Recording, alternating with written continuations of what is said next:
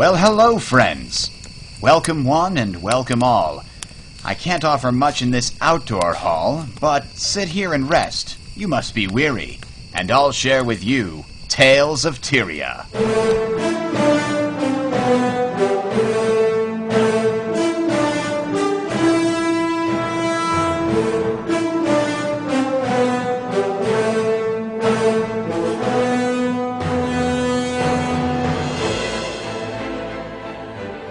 Yes, welcome one, welcome all. This week on Tales of Tyria, we have a lot of little stuff to talk about. Some feedback from last week and some new small concepts to talk about. And hey, beta news, it's coming up.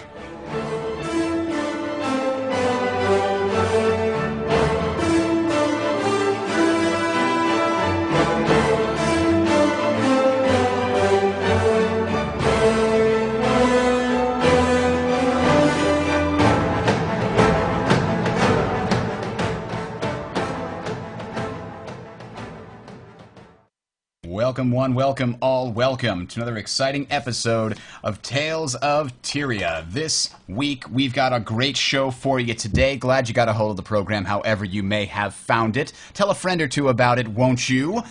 We are almost live from the Great Rosewind Tavern in the Free City of Lion's Arch. I am Bridger, and joining me today is a great cast and crew.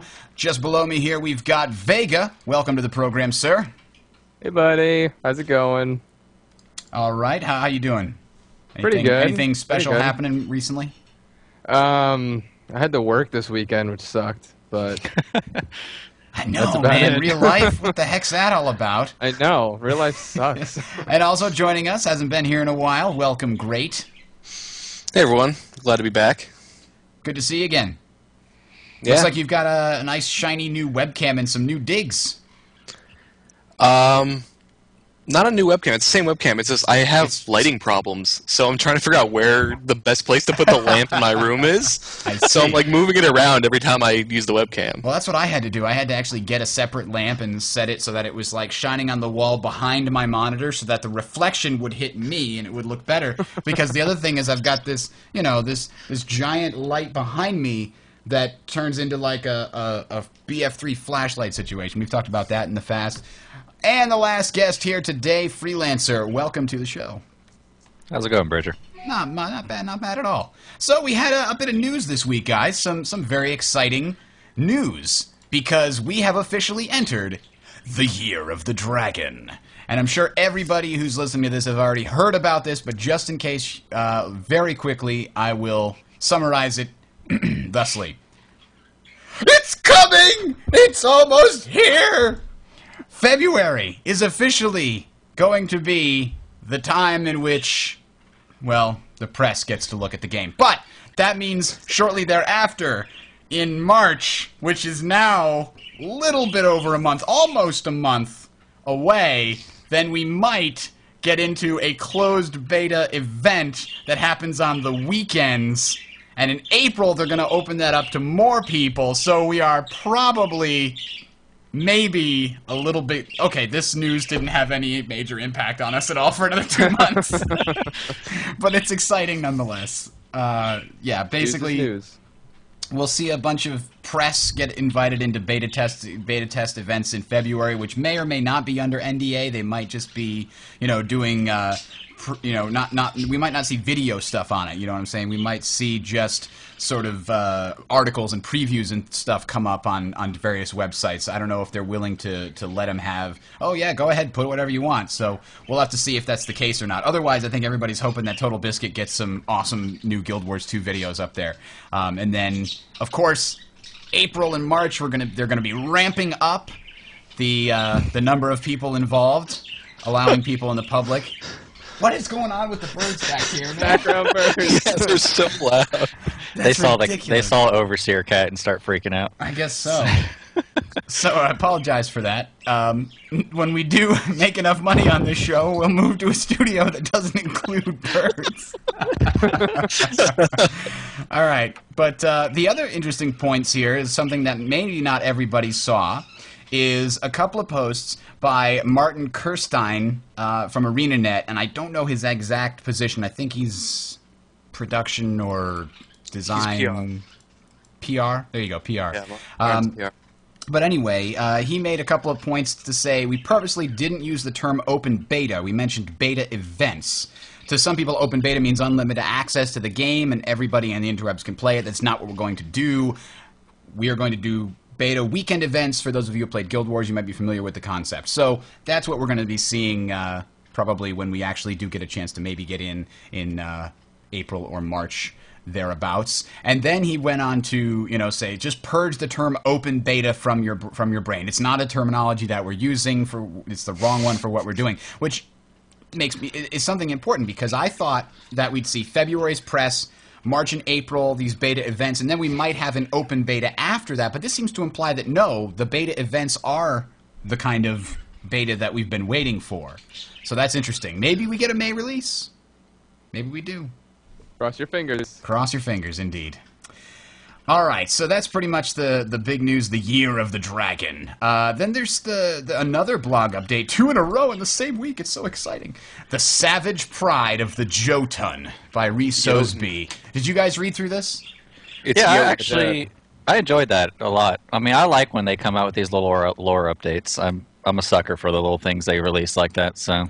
Yeah, I'm a huge fan of these. The Jotun apparently were present in Guild Wars 1, and I'm sure Malchior in the channel is going to be, well, yeah, they were level 16 when you got here, and over here you had level 20 when you get to Eye of the North. So, I'm sorry, Malchior. So anyway, the Jotun are essentially a race of sort of giants, though not the giants that were mentioned in the other...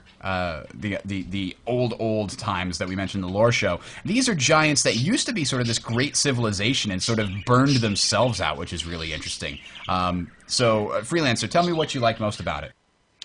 Well, these act as the race that just doesn't give two you-know-whats about anything in life except themselves. And they are essentially the race that...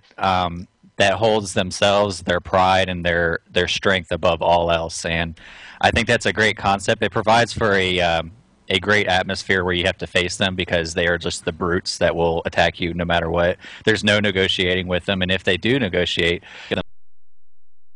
themselves first, and at the first chance they can get a one-up on you, so to speak, they will take it. Reputation has no hold with them. So... there's a lot of little details about them as well that I can't quite recall without going through it again. But I just like the fact that they act as the medium in that area. So they're going to cause a lot of problems, I'm sure, for the Shiver Peaks. So. I love the idea, and that's one of the things I really loved about reading Tolkien is he puts you in this world that has such a rich history that you can really, every time they walk past some monument, like when they go to Weathertop for the first time and Strider's regaling them with the tales of the old, human Numenorian Empire, and every time you go past one of these relics, they talk about what was the history here. And that this ArenaNet seems to do the same thing. Like, okay, we need some bad guys for this area, and they come up with, okay, they're going to be some kind of giant troll things, and, okay, well, you could go with everybody else's understanding of giant trolls. It's just like, mindless, I eat things, nom, nom, nom, but instead they spent the time and effort to go back and really give these guys a massive history. Like, they used to be this great civilization that had magic and culture and religion, and then through their own behavior, they lost it, because they just, the beasts and brutal, physical, violent part of their society became the one that was more prized amongst the powerful, and so the knowledge was lost, and they still perceive themselves as that mighty empire that they used to be. So it's sad too, and I believe we call that immersion. I believe we did a show on that. If I am not mistaken.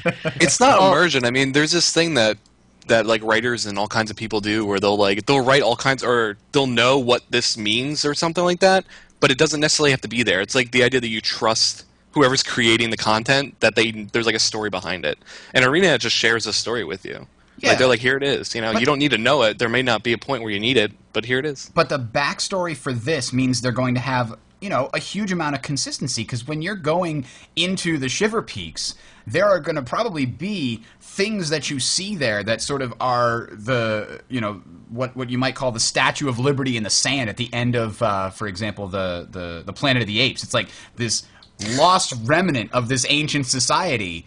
And in this case, it's going to be of the Jotun, right? You might see some like major statue of this huge Jotun, and you're like, wow, these barbarians did that? And maybe you don't know the lore, and maybe you learn the lore through a dynamic event. Who knows? But that's just going to be an extra bit of consistency across the world. These things have a backstory, and the world looks the way it should based on that backstory. So hugely, hugely awesome. If you guys have not read that, highly recommend it. So let's move on to the PvP Roundtable with ArenaNet. This was conducted by Guild Wars Insider. We had a little preview of it last week, and it was pretty freaking awesome, I have to say. I pulled out some select quotes from here, but, great. This thing was... The stories in this, everybody just needs to go read it. Yeah, it's got a lot of good information. I love the little jokes that ArenaNet threw out too. Like, they were very candid with it. It wasn't super serious. And I think that's what made it enjoyable that much more. And the way Insider laid it out too, as far as the formatting, was really neat too. I liked it. Absolutely, and I've got a link in the show notes if anybody's listening. Just go listen to it if you can, because they do a great job telling the stories and the information and things like that. But often, Seven will ask a question, and it'll launch them into a story of this one time when we were playing on this one map, and it's fantastic. But some of the things that sort of jumped out at me, they talked about, one of the first questions was about making Guild Wars 2 an esport. And I just want to quote this whole thing because it's so perfect. Quote, "From the beginning we wanted to make an esport. This is all the way back to 4 years ago. We said we wanted to make an esport. So we've been watching a lot of different games that have come along, and in that time have said, well, what makes a good esport? Is it fun to play? Is it fun to watch? Is it easy for the average player to come in and pick up on what's going on?" End quote. So that is really exciting to me, because it's one thing to say when you get to the marketing step that, oh yeah, we want this thing to be an esport, but the fact that they were thinking about this 4 years ago, and that means when they were laying the groundwork for Guild Wars 2, this was something that was going into their heads, and so when they're designing the competitive modes, that's coming through their heads. That's very exciting to me. I'm very I think relieved. they're in a very unique position as well, because esports are starting to grow rapidly with StarCraft and dare I say League of Legends and all these other games. So they're in a unique position to kind of take and learn what other people have done and really hit the ground running, as opposed to trying to build something up. Yeah. So if they could capitalize on it, they're going to be in good shape. Anybody else have any things that jumped out at them while they were reading? Well, Go ahead. The idea that, or not the idea, but like they were asked a question basically: are you going to have the tools to like have like casting and stuff like that? Like That's like that? That's what I was going to get into. And they didn't say yes, but they said we haven't said anything. They dodged it. They did. Their typical answer, like, oh yeah, we haven't said anything, but we're thinking about it. They said we have Or, like, plans. We're planning. We're thinking. I think they have something in the works, but they can't guarantee that it's going to be there for launch. So they're not saying anything about it, because if they say anything about it and then it's not ready for launch, people are just going to be like, "You said there was going to be this," and yeah. So it's just a smart move not to say anything if you don't know for sure that something's going to be there. But the fact that they've still kind of confirmed, yes, we want to do this, is at least somewhat reassuring. Yeah, it is. I mean, they're going to put it in eventually, especially if they combine Guild Wars 2 with the term esport. I mean, that's just part of it. Yeah. So it'll come. I think if it's not in at launch, it's going to be one of their super priority things to get in shortly thereafter, based on what I'm hearing here. Let's not have that debate again. All right. So I feel like this is familiar. What show is that? 1, 2? I think it might have been the big PvP show, if I'm not mistaken. But go watch that show if you haven't. So they did have a few discussions about World versus World and the massive trebuchet that's going to be available there. They said, that trebuchet. This is paraphrasing. That trebuchet that's in the Battle of Kylo. He's baby compared to this thing that's in the World versus World. That Kylo is baby. Fight. So they mentioned that, while you can dodge out of the radius of a Kylo trebuchet explosion, you won't be able to do that in World versus World. So that's kind of exciting. And the siege suits. Did you read the part about the siege suits? Yeah, that was so funny. It's like, we don't want battering rams. We want you to jump in like a machine and go bang on the door. That's a way to get it down. It's one of those golems that the Azura have, I think, right? Yeah. Yeah. It's a giant version, though, which sounds really cool. That's why I was making this, sir. There's a link in the show notes. Somebody's asking in the thing where you can read the chat room. There you go. That should... Oh, of course, it's a stupid Google link, but it should work. So let's see here. What else did I see? Oh, I thought this was really interesting. They had mentioned, I don't remember exactly what the question was, but they were talking about variants for PvP, and they said, I just don't really know if there's been variants that were just insane. CTF was kinda, and then somebody else jumps in. We prototyped a bunch of different maps and a bunch of different play styles, so that implies that people have been asking, how come there's only Conquest? Why is there only Conquest? And I think it's because they tried a lot of different options for the competitive PvP modes, and they just chose Conquest because it was the best, and they wanted to focus on it. Now, the fact that they've already prototyped a bunch of others means we might see those sooner rather than later after the game comes out, which is going to be interesting. But if it's kind of a confirmation. Yes, we didn't just start with Conquest. We prototyped and actually played CTF and a bunch of other modes, and there goes a bird. It just flew out. Yes, it was. I think what a lot of gamers are going to realize, Guild Wars 2 fans, is that they're adding so many options with Conquest that it's going to be one of those that it'll cover so many modes from other games just in that one mode. Because you could set up custom games. You can set up whether you want 1 versus 1 or all the way up to, I think they said, 8 versus 8 or 10 versus 10? I think 10 versus 10 is the max. So you could have those large-scale and small-scale battles all within this one Conquest mode. You can set all the settings you like. I believe you can even pick specific maps you want to play.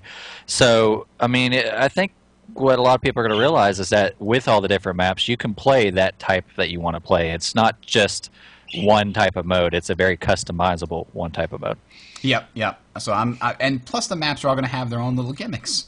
We got trebuchets and destructible terrain. Maybe we got some kind of lightning storm that randomly kills people on another... Okay, no. The gimmicks table. Now, here's a story I just got to relate. I love what they were talking about with the Mesmer and what the Mesmer can do in a map. They said, there's one time I was playing against someone and had like 10% health, and I ran around a corner, and as they were chasing me, I was able to pop off some illusions quickly. As they rounded the corner, I just stood still. I started very slowly pushing my number 1 skill like my other illusions were doing. They were like, wait, which one of these is the real one? Then I switched my weapon set and was invisible for 3 seconds. With those 3 seconds, I was able to make it back around another corner. So he talked about using it as a distraction. But then he said, behaving like your illusions fools people. However, these guys are really good at spamming AoE, so you can't really keep illusions up. Because that's the counter to illusions.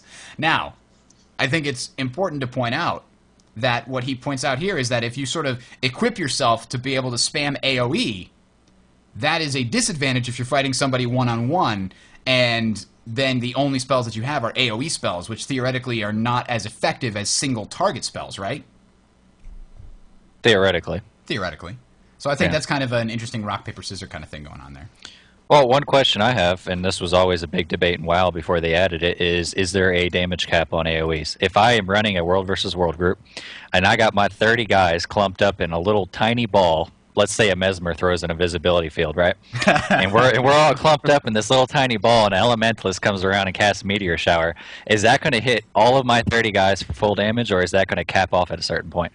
That's something I would like to know eventually, but that's what it's going to come down to. Because imagine that if an AoE does full damage, and there are some MMOs where it would do full damage, and all of a sudden numbers would fill up your screen, and you'd insta-kill 30 people. But a trebuchet, we can imagine if that trebuchet hits a group of people, they're all dead, right? But does the same apply for classes? That's my question. That's a good question. Maybe we'll learn about that when we get access. We shall see. All right. So a bunch of other good stuff in there. There was a crazy story about how they had a game where they were down like $4.99, and the goal was obviously to get to 500. They were down $4.99 to 300, and they managed to come all the way back and win 500 to 4.99. This just, oh, it's so great. If you haven't listened to it, go listen to it. It's not worth spending more time on here because it's just great to listen to itself. So, that having been said, I think it's time for me to try to get it out. Get out all of my rage, all of my anger. Because, you know, when I get angry, when I get upset, I gotta vent. And when I vent, it's called a Bridger Rant. That's right, ladies and gentlemen, here, I was reading the Guild Wars 2 Guru forums, and Malchior can also understand this. In that thread in which they were talking about the beta access and the fact that press are going to get access to it in February, and then later on it's going to be open to more people, but not everybody. I see someone by the name of Arrow. Arrow, how are you doing, my good friend? I don't judge him at all until I start reading his post. And he says, I think it's a bit dodgy to give the press priority access. Really? You think a company that's trying to market their game shouldn't be giving the press priority access? Do you ever read PC Gamer? Do you ever go to Joystick? How do you think they get the information that you read? They have priority access. They don't just go to a website and get access to the game the same way you can. They get priority access because they are the ones that are helping to market the game. Bit dodgy. That's how the entire game industry has worked forever. I can't even, okay, fine, whatever. He wants to get it, but then he says, it's a bit unfair that you're going to prevent people from playing in the preview weekends. Are you kidding me? It's a bit unfair that I can't play your game before it's released. That's unfair to me personally. The sense of entitlement is too damn high. That's what it's blowing my mind here. It's too many people. They're going to not get in the beta, and they're going to go, this is bullshit. I'm going to call ArenaNet. They're never playing a game by them again. I couldn't get into the beta. And you know it's not true. You know it's not true. They're going to play the game. They're going to buy. They already pre-ordered that game months ago, and they're not. They're just words. Words are wind. And I'm spent. All right. So. Bridger got trolled. Wow. I don't think so. I think that was a legitimate response. I just didn't type it out. There's nothing wrong with that. So, I guess now it's time to roll up our sleeves and dig our hands into the mailbag, because there were a lot of feedback from last week's competitive versus casual show. I don't know if you guys noticed, but there was a lot of people with agreements and disagreements, and there was a lot of slight misunderstandings too, which I wanted to correct. But so let's actually jump into that now. Somebody, let's see who this FFF12321 says. There have been exploits that allowed the duplication of items, for example. Doing so crashes the market. That item is now practically worthless, etc. And somebody else said, further your definition of griefing victory conditions that are not everybody else's cuts out particular types of players that are not griefing, like this guy who wants to just see the lore of the game. I should clarify that when we were talking about, whether you do or do not use exploits in the previous show, what we were talking about was in sort of a competitive gaming mindset. So in the competitive PvP mode of Guild Wars 2, for example, is what we're talking about here. Obviously, whether you use an exploit in the open world against the computer AI or you use it to destroy the market has different ramifications in it and a completely different topic than what we were talking about last week. I don't think anybody in the show here thinks it's okay to just duplicate all the items because you can, if you had that option. I think that would probably be bad. So, that I think is an important thing to make. Monster just recently left a note here on my on the Tales of Tyria website, and he said, quote, I think that the pro player forgot his name. I think he's talking about you, freelancer. Brought up and he said pro player, which makes it just turning the screw. brought up a good point about using exploits and morality choices. Using 100 sonic booms may not be an exploit, but it is cheap in my opinion. To be honest, I couldn't respect a win in that manner, whether it's Street Fighter, Battlefield, or any other game/sport. It takes away from the win when done in a cheap manner. For myself, I'm speaking for myself because it's a personal choice not to use cheap tricks or playstyles to win. Being deep down, if I need to abuse a system against someone in order to win, the other player has already won at the end of the day. Now, I really want to field this one, but is there anybody else that thinks they could take it? Go ahead.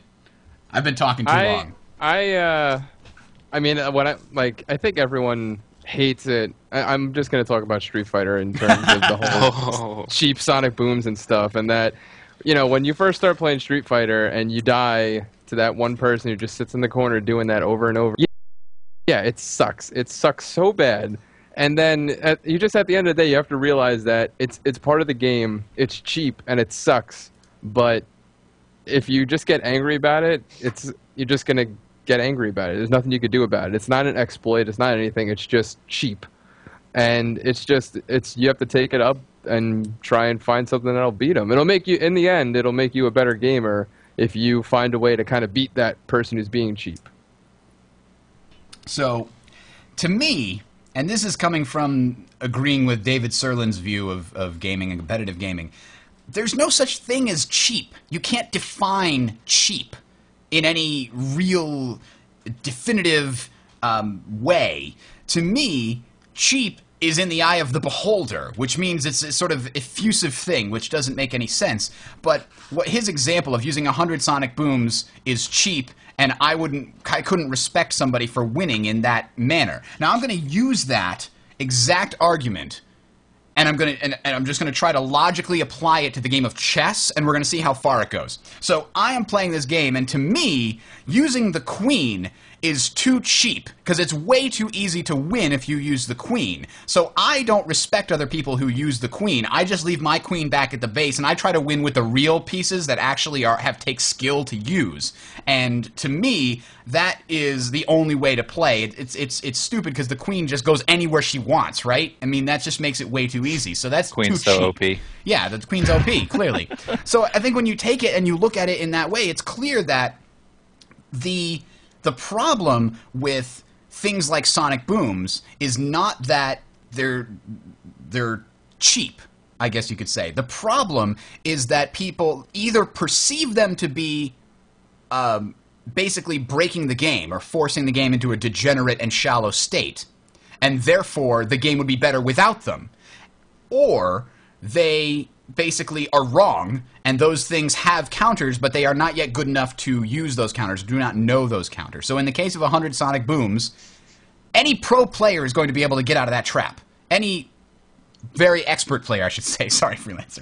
Any expert player is going to be able to get out of that trap. Even any high-level mid player is going to be able to get out of that trap. By saying that 100 sonic booms is cheap, what he's saying is, I'm not very good at this game, and I don't like it when people use a move I haven't figured out how to counter yet.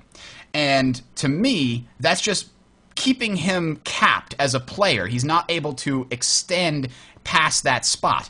But let's say if instead he figures out how to beat that particular 100 sonic booms in a row, then he now knows the counter to the 100 sonic booms in a row. And his opponent has to figure out a counter to the counter. And then you had a much deeper game because both sides are trying to get in the other's head and figure out which one's going to do this move next. And so I don't think 100 sonic boobs in a row is a problem. Did I say 100 sonic boobs? I think I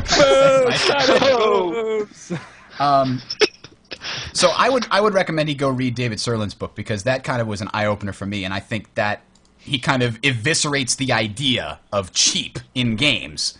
And I think the chess example is a really good one. Here's one I'm gonna field to you guys. How do you think teams will work differently from pugs, like pickup groups, just random people thrown together, in both 5 versus 5 competitive modes and in world versus world? So, you're thrown together with a bunch of people. Obviously, you want to work together versus working together, being on TeamSpeak or some kind of, or Roger Wilco, or something to that effect. How does that change things? Great. Well, it changes a lot of things, and I'm going to use Dota 2 for an example here, because I'm watching a lot of stuff on it, because I'm trying to learn a lot. And there's a distinction between people who are really good at the game. They say there's a difference between pub games in actual like games. So there's things like they say in a pub match you can do this, and it's cool and it works and you can get away with it. But in a competitive match, like an actual important thing, like a I don't know what tournament or whatever tournament game, you can't do that. So there's definitely some distinctions in like difference between public and pugs and teams that play with each other a lot. Yeah, there's definitely going to be a difference. Freelancer, what can you see happening? I mean, is it going to be closer working together? Because we already know there's not going to be any audio, any VoIP in game. We're going to have it externally. I mean, what you're basically discussing is kind of what I think guilds are focused around. That's organizing.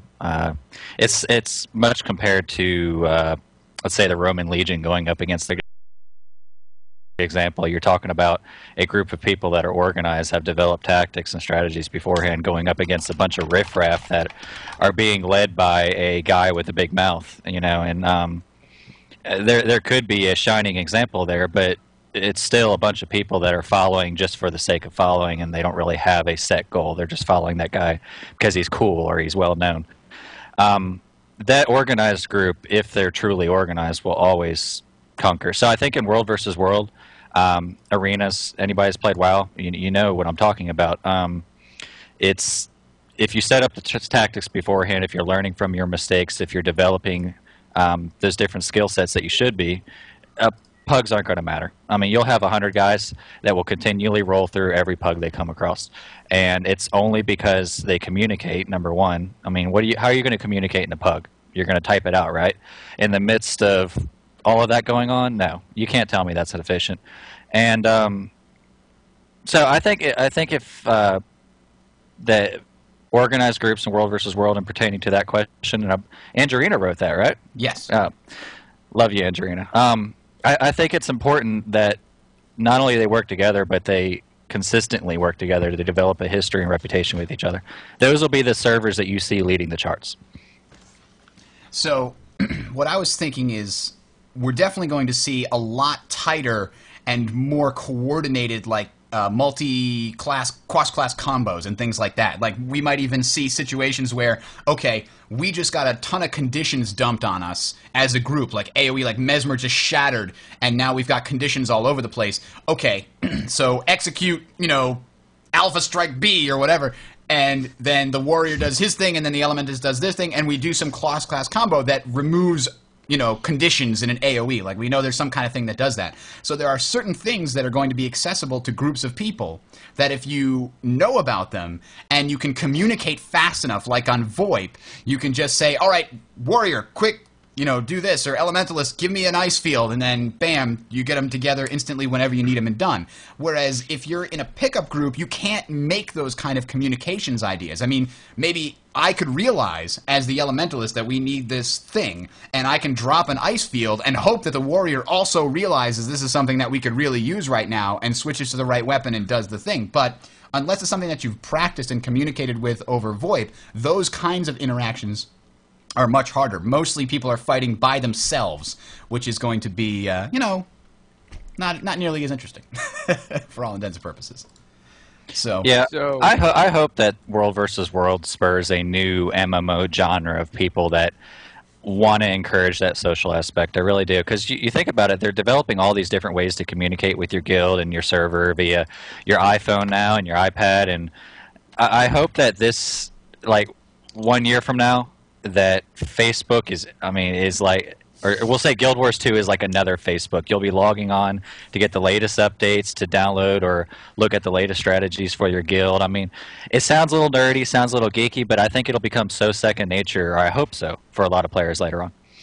Yep. Let's not go that far. Because there's some scary stuff on Facebook. Let's go to the doorway and like relax there for a minute. Yeah. Let's just not go all the way. Yeah, because that could get bad. Let's not fall off the edge of Facebook social networking dumb.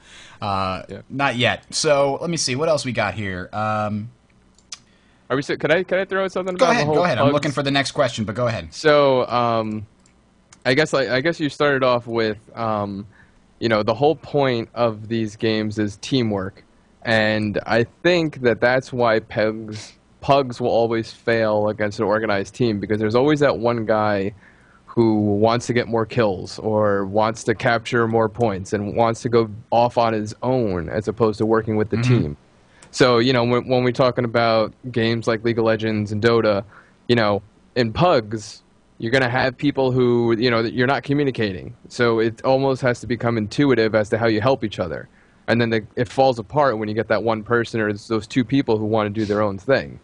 But when it comes to world versus world, we're talking about, you know, huge scale battles, and you know what's the limit? It's upwards of 500. Yeah. So 500 on 500, and without a doubt in my mind, organized groups are always going to win. But at the end of the day, who's going to have a guild of 500 people? Well, it's probably 250 by 250 because it's 500 per map. So I might have been confused.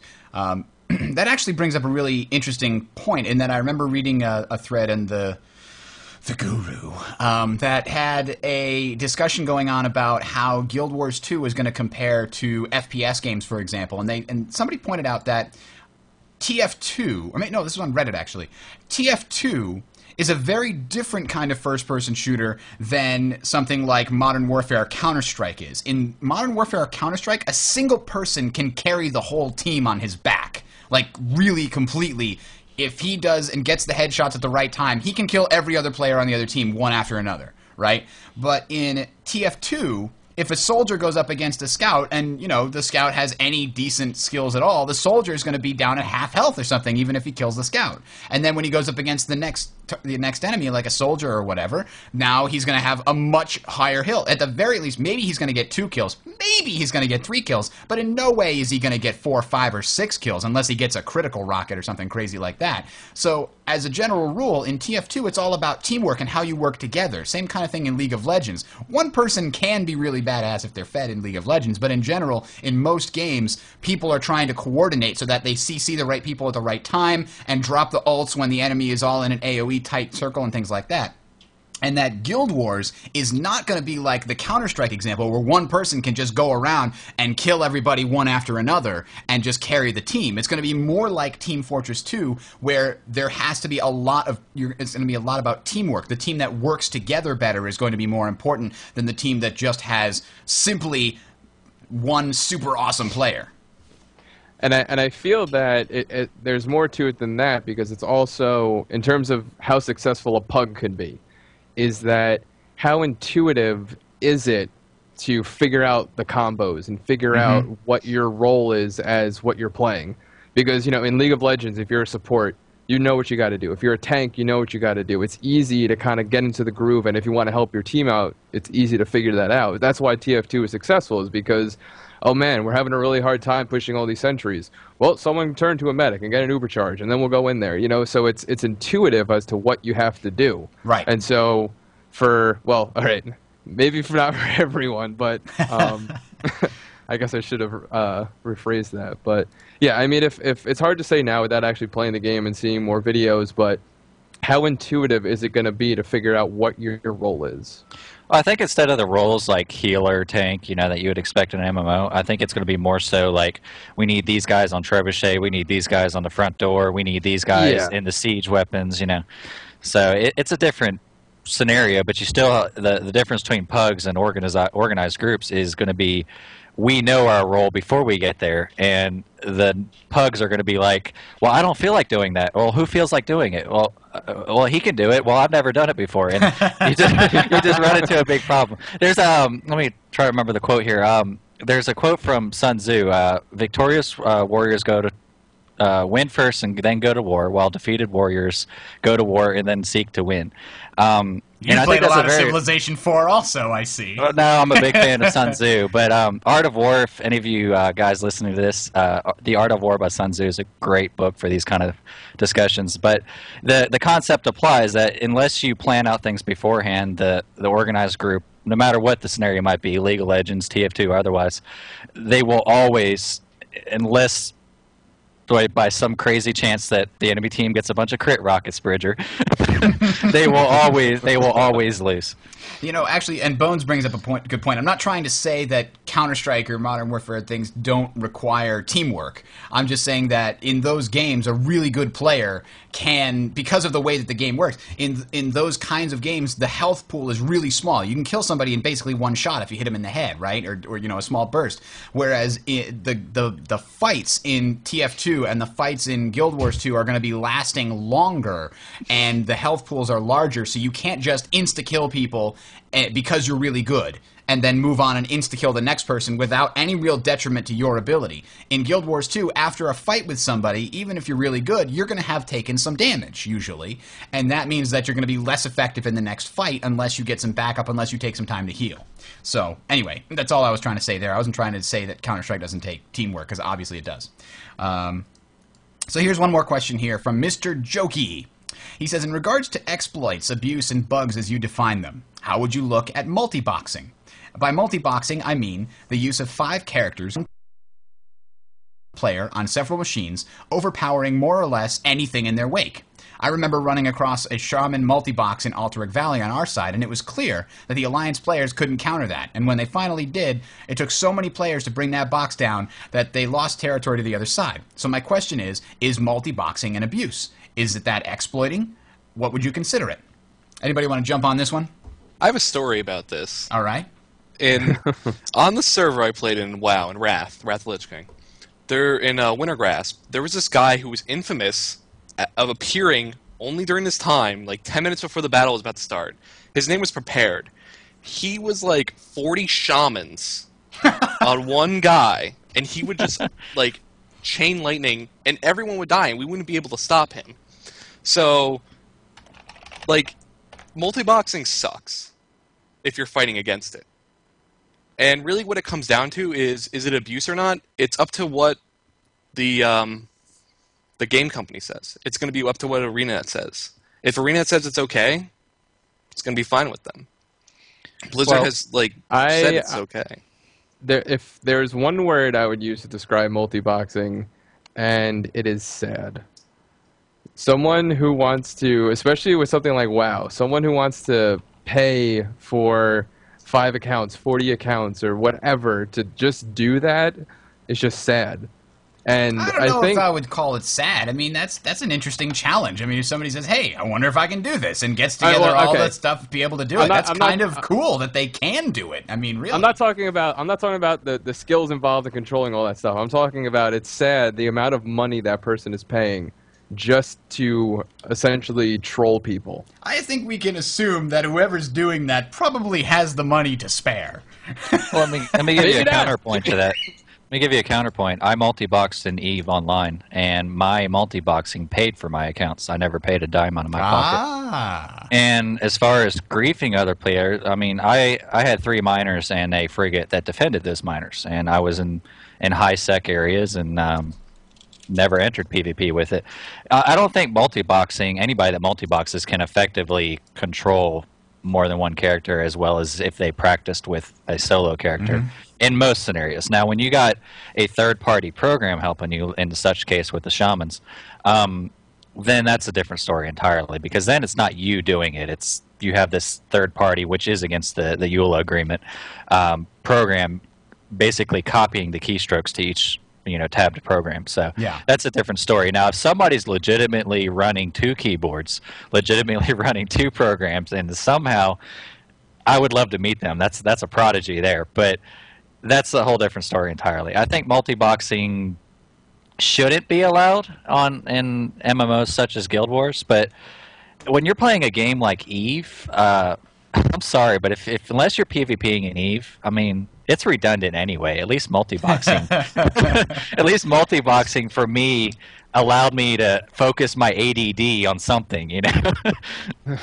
I gotta think, and this is something I've always kind of thought, is that the fact that all you have to do is copy keystrokes just goes to show you that it seems to me how to put this gently, the skill ceiling in WoW is just not that high. Like, the physical skill and the input skill and what you need to do in order to play the game is not that high. Now, the knowledge base, the decision tree in WoW is pretty high because you've got a ton of different things you can do at any one moment, especially like Rogue. You can do 6 different types of, escapes and invisibles and how you close, blah, blah, blah. But just, if you can play the game with 5 characters all simultaneously, imagine trying to do that with Counter-Strike. You couldn't do it.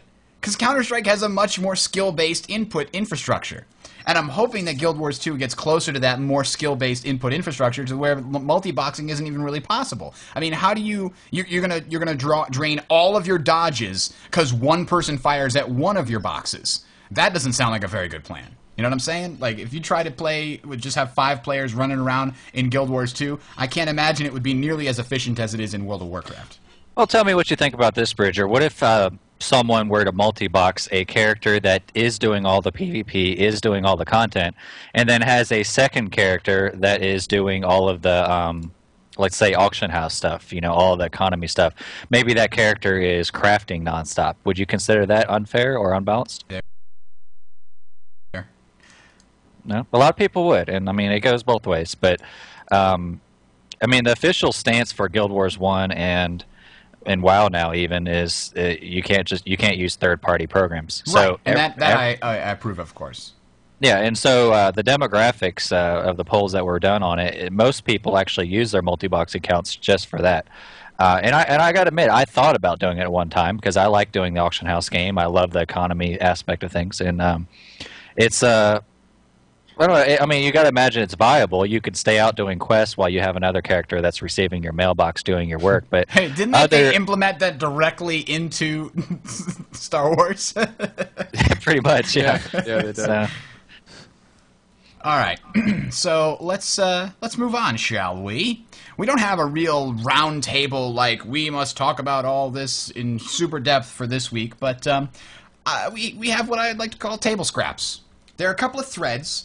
One on Reddit and one on Guild Wars 2 Guru, talking about the size of health pools. Now, anybody who's played WoW anytime recently and you got past level 70, you would know that the numbers in your health pool are out of control.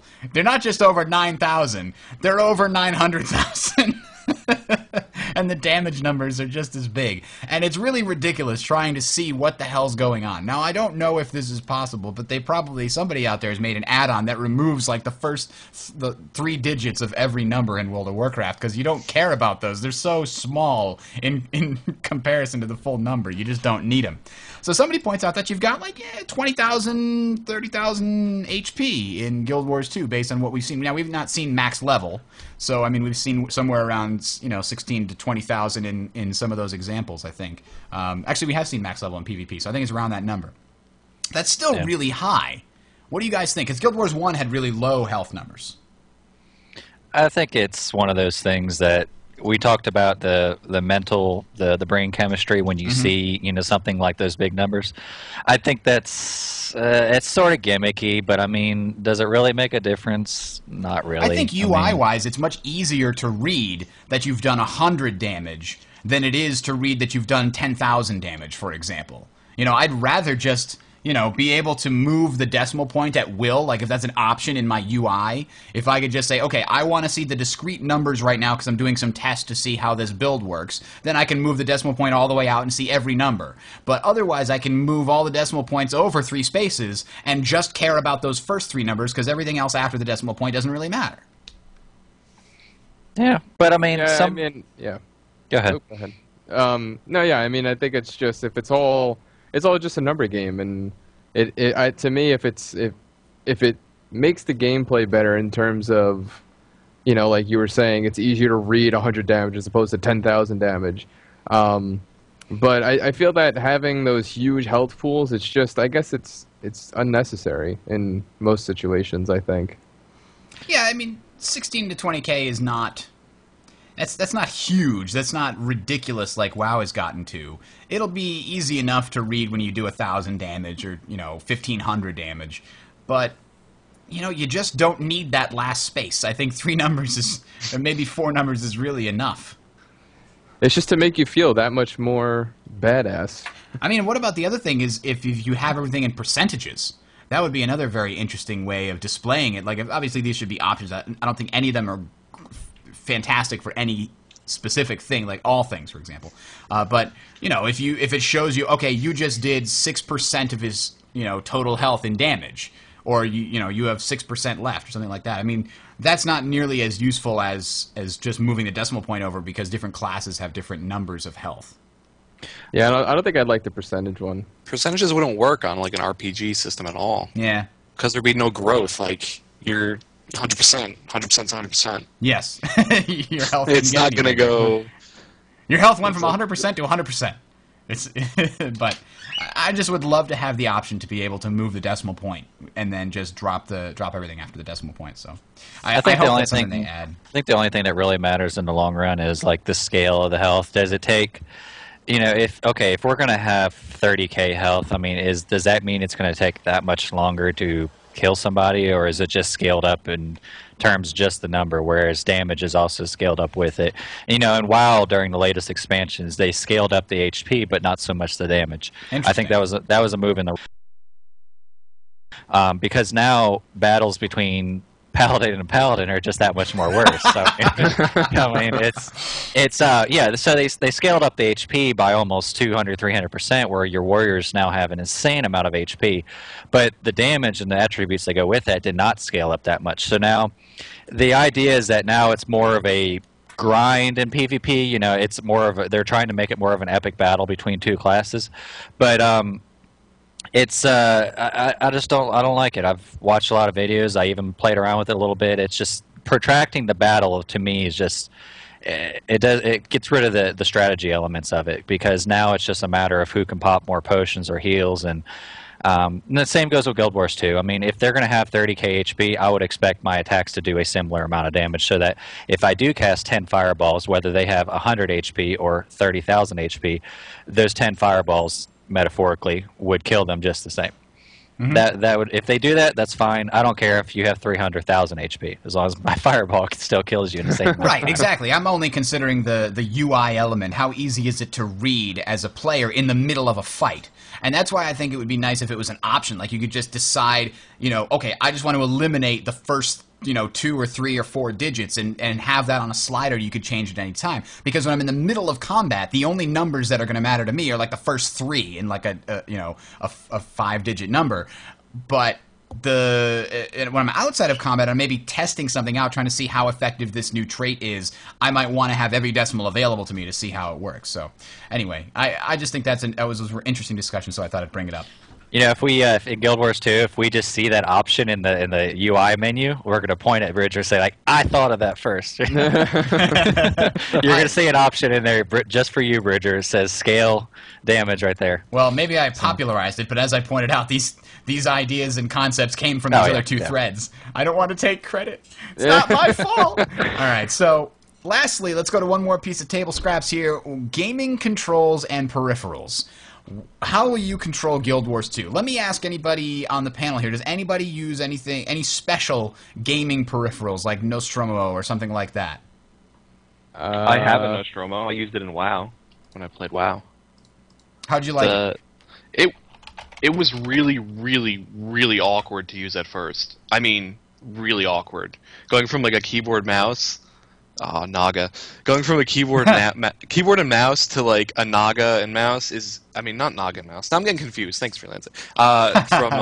To Nostromo, it's a huge change. But then you get used to it, and things sort of feel like they're more efficient. It's not that it feels better; it feels more efficient. Like, oh, I'm hitting things faster. Okay. Anybody else have any experience with things like the Nostromo, which, in case you're not aware, it's basically a replacement for the left-hand side of your keyboard, specifically for gaming. It gives you the WASD keys and a bunch of other keys around it, and also gives you more controls for your thumb to move and things like that. And I'll put a picture of it in the show notes so that you guys can see it there. But there are specific peripherals that are designed to replace the keyboard side of your keyboard and mouse setup in order to make it more efficient, more useful, things like that. Anybody else have any experience? Did you ever try that, Freelancer? I have a Nostromo, but I use that for gaming events, like when I go out to tournaments and such. It's far more convenient. You can put it on your lap.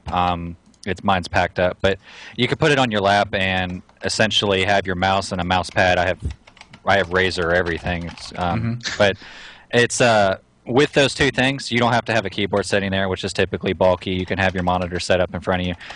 It's convenient. Now, for practical use, like sitting at a keyboard, not really, unless you have the desk set up, you can do it. Like, kind of spin my webcam around here. But, I mean, I use a variety of different things. I have a program on my Droid that sits on a dock that gives me real-time information on the games I play. I have, obviously, all my macros set up on my Razer keyboard and the Naga. Now the question is, all of that being said and more, is that necessary to be a good gamer? No, not at all. Does it make it more efficient? Yes, by far. Anybody that owns a Naga knows, once you get used to it, how much faster it is. Because imagine right now, a typical mouse. Everybody hold up their mouse. What is your right thumb doing right now? What is it able to do? Chances are, nothing. It may have one button there. It may have two buttons there if you have like a G9 or something. But when do you actually use that thumb? And chances are you never do. So the idea with a Nostromo and quote unquote and the Naga is that it gives you total control of those fingers and the things you don't normally do. I mean, even on the Naga, a lot of people don't realize it, is you got not only the full numerical pad there. Buttons. Yeah, you got the 12 buttons there, and for somebody like myself who has who has played WoW and had a UI with like 50 keys there, okay, or 50 little things on your UI. Now, thankfully, Guild Wars 2 will not be like that, but in WoW, as you can imagine, the Naga allows you to place all that on there, and it made it very useful, so you don't have to do Control F1 or Control whatever it might be, or Alt to access those other ones. You can save that for other things. So it has a place, but it's not going to make you a pro gamer. I mean, even your top StarCraft pro gamers right now, they do have a ton of hotkeys, or your top Counter-Strike, which that's a bad example, but all of your top pro gamers right now, chances are they're not using a Naga. I also have a Diamondback. I have Lachesis. I have a few others, but it's all going to come down to your natural aptitude with the mouse, more so than the buttons. So don't go just because you're listening to this podcast, don't go out buying a Naga thinking it's going to make you a great gamer. It's not. But when you do get at that level and you think that you could use a little bit extra edge, then yeah, definitely consider getting one. It'll speed up your hotkey times for sure. That's my rant. There you go. So I don't have a Naga, but I do have a G700. I always like the Logitech ones. And it does have 4 buttons on the thumb, which I find is enough because that's all my spells in League of Legends, which is kind of nice. And then it's got 3 up top. The mouse, of course, has the left and right, and then you can click it and do whatever. And so I find that I really like this mouse a lot. I never really got into using anything for the left-hand side like the Nostromo or anything like that. I did try one, and I put a link to it in the chat there. The Strategic Command, the Microsoft Strategic Command, which was supposed to be basically a replacement for your keyboard when you're playing like RTS games, because the whole thing swivels so you could use your arm to move the screen. Like if you're playing, Warcraft 3, for example, you could use your arm to move the screen, and then you had, I think, 8 programmable buttons, 2 under each of your fingers, and then your thumb had 3 buttons, and then you can also switch in profiles and all kinds of other things. The problem I had with that was that when I tried to move it left and right and forward and back to move the screen, the whole thing would slide on my desk. It didn't really have a very good rubber bottom, so the whole thing was just crap. And I gave up after a fashion. Well, see, anybody taking competition seriously, when you get to the Nostromo, I mean, some people have them, they swear by them and stuff. Those are also the same people that will claim they're pro or they're extremely skilled. Chances are you can just laugh at them, because when you actually get to these tournament scenes, if speaking to that audience and you get that chance, you're not allowed in many cases to bring those kind of things. They'll provide those for you. Or if you do bring, like, say, a Naga or a Diamondback, they actually will physically take it apart and inspect it in many cases because they want to make sure you don't have that special stuff in there. They set you up with a standardized level of equipment in most cases. So it's like, if you do have the Nostromo, or sorry, I just massacred the pronunciation there, but if you do have one, if you're getting used to it, you're just hurting yourself, because if for some chance you do find, man, I'm really awesome at PvP, and you do get the chance to get on one of those teams, you just lost all of those skills, because when you actually go to practice and you get into tournaments, you can't use it. And that's why it's always a downside with those newer stuff. Like, they have mice now that you can hold with a ball, and it will just like follow your wrist movement. You seen that? Yeah. The virtual reality ones. You got G110 keyboards that have macro keys wrapping all around the left and top sides. You can't use any of that. I've been there. I've seen it. It's very strict. So don't get spoiled by it. It's nice if you're just going to be casually playing. But for those that are really wanting to get serious into all of that, just forget it. Get yourself a nice mechanical keyboard. Get yourself a high DPI mouse. Razer makes great one. Microsoft makes great high DPI mice. Get yourself a solid mouse pad, and that's all you need. There's no reason to spend hundreds of dollars on stuff that you can't even use later on. Yeah. I just need to have at least one, if not a couple of thumb buttons, because I always use those in every game. That's just something I need. So I had the Nostromo before it was the Nostromo, and it was still the Belkin, whatever the hell it was. Oh, man. It's a gamer Belkin hipster. And I got it, and then I sent it back because I just hated it so much. I just couldn't get used to it. So the whole thing with me is, it's like, whatever you're comfortable using, use. It's a good time to chime in now because people have been talking about Rat. I got the Rat 7, and I've had it for, I don't know. What brand is that? I don't even know. It's like Cyborg. There you go. Never heard something. of that. And I just like it because it has all the adjustments that kind of like fit it to whatever you want your hand to fit it. Someone said theirs died after a month. I've had this thing for over a year now, or whenever it first came out. And for a game like WoW, I think the Naga's great because you have so many freaking skills you need to be able to access quickly. But for something like Guild Wars 2 that you have the 8 skills, I think that a normal keyboard, normal mouse will be fine. It's nice having the thumb. I mean, this one, it's got 2 thumb buttons. But the thing that I like about the Rat 7 is it has a sniping button. A sniping button? It'll lower your DPI? It looks like the little red button right there. It's got a crosshair on it, and it lowers your DPI so that when you're zoomed in, you can aim a little bit better. So I haven't used it that much, but I thought it was a nice little kind of different. I programmed that damn button when I played Quake World Team Fortress. As a sniper, the only way to make it zoom in was to have it change the field of view, the FOV, on the game, right? And I didn't like that the only option that the game presented you by default was just hit a button, it'll zoom all the way in or zoom all the way out, and it didn't actually change your sensitivity or anything. So I wrote a script for my config that each time I scrolled the mouse wheel forward, it would zoom in another level and change the mouse sensitivity. And then if I scrolled back, it would zoom back. And I spent so damn long, and I was so proud when I had finished this thing that would let me zoom in with the mouse wheel to certain, like 4 or 5 predetermined distances and have the mouse feel correct at each distance. It took me forever, but it felt awesome. They don't let you do that anymore. Yeah. No. I will say one thing, though. Go ahead. Oh, sorry. But about the Nostromo is like, I actually don't use it anymore because I found that when I had to go type, it was really awkward. So get like, off I the just use a Nostromo keyboard and go now. back to the keyboard. Yeah, I just went back to keyboard because like I started playing StarCraft 2. So like, you need a keyboard for StarCraft 2. I don't care what you say. And you need to type in a lot of games. Like every game you play, you need to type. So you need to be able to have like that quick type and then get back right to it. And going from like Nostromo to keyboard and then back, that was awkward. And it kind of sits in this corner of my room right now and collects dust. I haven't used it in like a year or so. So that's why I sent mine back. Let's talk about how the default setup, at least as far as we know, is for Guild Wars 2. I believe the way that it's set up is similar to most other MMOs. The 10 skills that are available to your character, the first 5 number keys, 1, 2, 3, 4, 5, are your weapon skills. And I believe we've also seen that the tilde key, the one that is next to the number 1 and above the tab, at least on the US keyboards, that one will switch weapons between the 2 weapon sets that you have, if I'm not mistaken.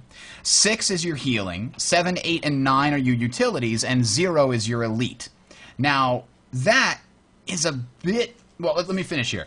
F1, F2, F3, F4 are class-specific skills. So for the Guardian, it's like F1, 2, 3 are those special abilities that the Guardian can use at any given moment. F1 through F4 on an Elementalist will change your attunement. On a Warrior, if you hit F1, it'll use your burst skill, etc. WASD, of course, will move your character around. F, probably like all other MMOs, is going to be an assist key, something to that effect, or maybe it'll be the select key, something like that. So I think we can assume that that is going to be the way that the game is going to be set up. Now, I don't know about you guys, but my left hand doesn't have a really good time hitting the 7, 8, 9, and 0 keys, so I think I'm going to be rebinding those to my mouse. Let me just a tip to you, Bridger, and anybody else. You should never be moving your hand at all away from. If your middle finger is touching W, you should never be moving your hand away from that. Your middle finger should always be touching W. So I can tell you right now that in terms of the F keys, all of your competitive players or anybody that takes the game halfway seriously is going to be rebinding those to Z, X, and C. Guarantee it. Hands down. Exactly.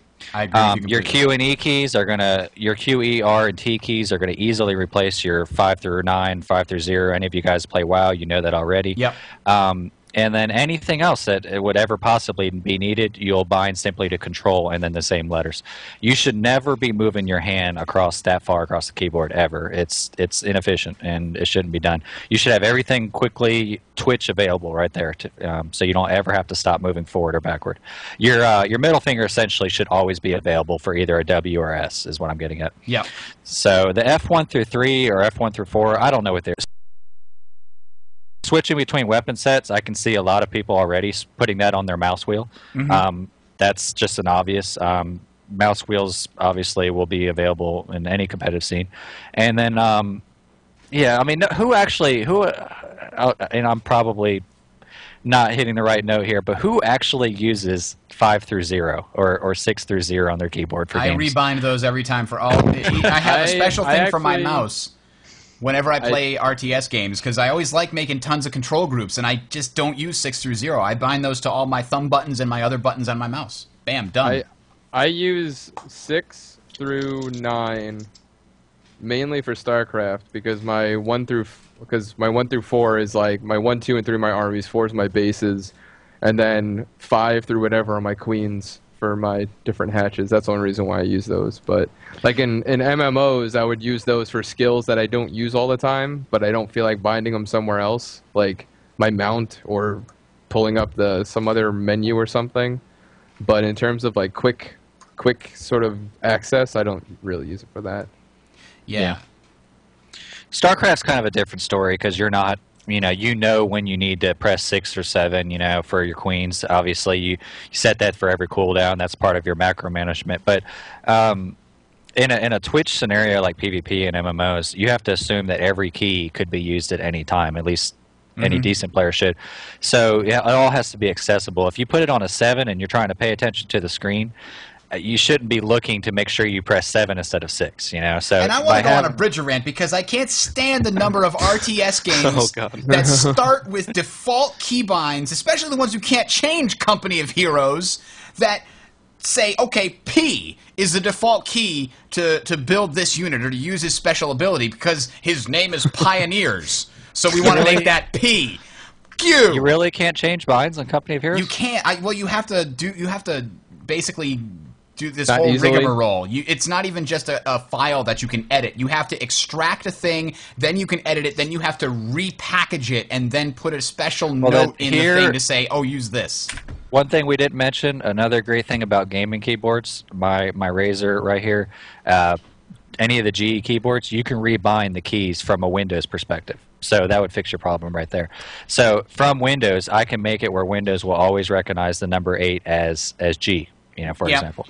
That's really neat. That's pretty useful. I like grid keys in my RTSs. I really enjoy them, so I wound up building my own set of grid keys once I figured out how to do this, and they became known as Bridger's grid keys in the Company of Heroes world, so that was interesting. So I think what I'm planning on doing is anything that is going to be spammable, like the 1 key on pretty much every weapon of every class is going to be spammable, right? It's going to basically have 0 cooldown. It's going to be your standard, I can't do anything else, so I'll just hit my 1 key button. It's for a warrior, it's just going to be your standard slash. For your bow, it's just going to be your standard I'm shooting you action. But of course, each class and weapon is going to have its own small twist on what the 1 key can do. For example, warriors, it's got like a 3-hit combo thing going on. So anything that's going to be spammable is going to go on my closest thumb button, just because I don't want to have my movement keys leave if I'm going to be spamming that key a lot. And then I'm probably going to put other keys that I hit the most on my thumb buttons. I'm probably going to put my elite skill somewhere on like Q or E, maybe elite and heal, something like that. Or maybe down in the CXCV things and just save QERT for the elementalist attunement, something to make it easy to switch between those. That's, I think, how I'm going to do it.